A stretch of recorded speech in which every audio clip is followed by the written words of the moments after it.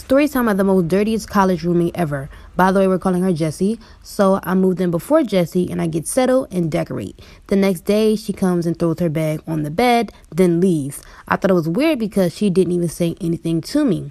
Couple hours later, she comes back and I'm like, hello? And she's like, my bad, and comes give me a hug. She smelled very bad. She starts unpacking all of her clothes and blankets, but they smelled like mildew.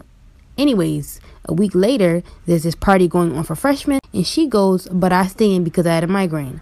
I told her that when she comes back, can she keep the light off? Now it's 2 a.m., and she comes back in very loud, uses the bathroom, then goes to sleep. And now I'm up, so I got up to use the bathroom too. When I sit down on the toilet, I feel something very squishy. It was dark because, like I said, I had a migraine. I get up, turn the light on, and I was sitting in her shit. This story time is from a follower, and she wants advice. By the way, we're calling her Dana. So Dana has a best friend, and we're calling her Trinity. They have been best friends since 1st grade, and they plan to do everything together, including going to the same school. So right now, they're in 12th grade, and they wanted to go to the same college, but Trinity hasn't been doing well in school. Dana tried to help her, but she wasn't doing so great at tutoring. Trinity was failing her math class, but 3 months later, it seemed as though Trinity grades were coming up. She noticed Trinity getting good grades, but without knowing the actual work. One day, Dana had lost her phone and used Trinity's phone to call her phone to find it. Out of nowhere, she get a text saying, "Hey, baby," and Dana's confused because Trinity never told her she was talking to anyone, and they tell each other everything. She jokingly went through the messages to see what they were talking about, and come to find out, she was talking to her math teacher. She thinks it's weird because their math teacher is almost 40, but she don't know what to say to Trinity to get her to stop. Y'all coming. Here's a story time on how my toxic ex-best friend got me arrested. And she's the reason why I'm banned from the only mall in our city. So in high school, I was friends with this girl, Destiny, and she was the type of friend I felt like I had to walk eggshells around. She was very cocky, but she was a thief. She always tried to get me to steal from a couple stores, but she said I was always too punk to do it. Just one day, she asked if I wanted to go to the mall with her, and I was like, yes, because I wasn't doing anything. We also ended up going to a clothing store. She asked me if I was tired of carrying my book bag. I was like, yeah, a little. And she said that she would hold it for me so my back wouldn't hurt. And I thought it was very nice of her. We ended up separating for like 3 minutes in the store, and she tells me she can't find anything. She hands me back my bag because she said her shoulders were starting to hurt. And of course, I took the bag back. When we walked out of the store, we started beeping. I was confused on why because we never got anything. The workers asked us to see our bags, and when they opened up my bag, there was a $500 jacket stuffed in my book bag. This is part 3 of how I found out my boyfriend lied about his age. At the time, I was 15, and I found out he was 32. Okay, so like I said before, I saw his ID and I could tell he was lying about how it was fake. So I immediately wanted to get out. I try to open up the door, but it doesn't open. I told him to let me out. He responds, "You're not going anywhere and you're not leaving me." I then start pushing on him to get me out. He stops and says, "If you keep pushing on me, we're going to crash." So I grab my phone and I call the police. He took my phone and threw it out the window. And I'm like, where the hell are you taking me? Guys, this is when it gets really dangerous. Y'all let me know if I should make a part 4. Okay, so this will be my first and last time addressing this. So some people are very impatient about part 1s and part 2s and all of that. Y'all not realize that I have a life. Y'all know I'm not on TikTok 24/7. This is not my job. This is what I do for fun. Some of y'all ask, why would you wait an hour or 2 to post the next part? Because it took me an hour or 2 to make it. I don't be sitting here making videos on my camera 5 hours a day. That's just not happening. I do realize this is not my life. This is just TikTok. And some of y'all complain about the recap. Either some people didn't watch the part before or they don't remember. That's why I have it like a 10 or 15 second reminder of what happened before. And if you don't like my videos, you could just unfollow.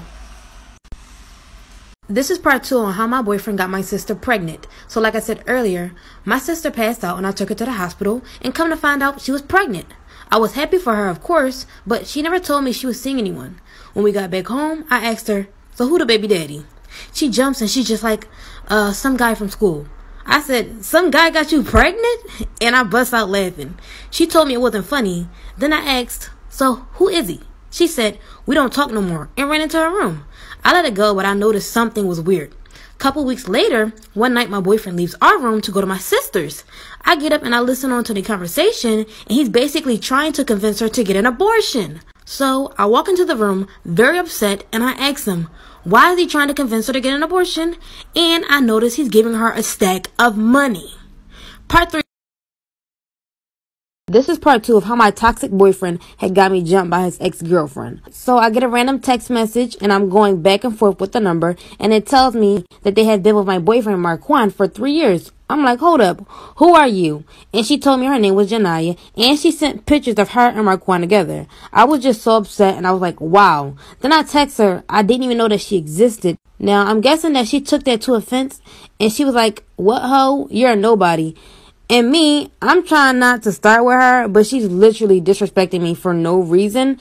And we was going at it, but I had to ignore her. The next day, I pull up to Marquand and I asked him, who was that? He was like, that's my ex. I don't know how she got your number. Just stuttering. I could just tell he was lying. I couldn't believe him. So I took my things from his place and I was trying to leave out. He was like, oh, baby, don't leave. While I was on my way out, there were like 5 girls pulling up to his crib also. This is when I was about to get jumped.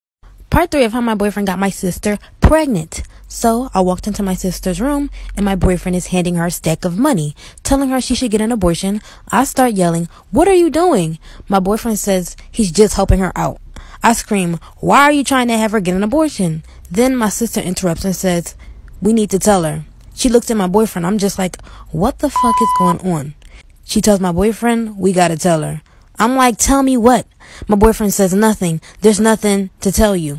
My sister just says straight up, the baby is his. I sit there for a second, and then out of nowhere, I just black out. I attacked him until my sister pulled me off. I went to our room. I packed up my things. I took my boyfriend's clothes, put them into a tub, poured bleach on them, grabbed my things, and left. A couple months later, my sister had the baby. It's now been 2 years, and I still haven't spoken to either my sister or my ex-boyfriend. This is part 3 of how my toxic boyfriend had got me jumped by his ex-girlfriend. If y'all remember, like I said earlier, there were 5 girls that pulled up to his house. As they were getting closer, I noticed that one of the girls was the same girl that was texting me and how she and Marquand was together for 3 years. I asked him, why is Janaya here? She gets real defensive, start yelling at me, cursing me out, calling me all types of names. Y'all, literally out of nowhere, Marquand turns into a completely different person. He tells Janaya, baby, I don't know why she came to my house. It's like she's stalking me.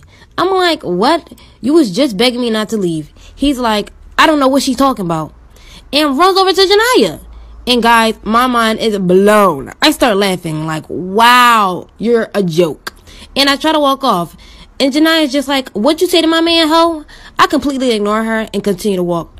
And before I notice, I'm getting yanked by my hair and girls are stomping on me. It gets worse after this. Should I make it part 4?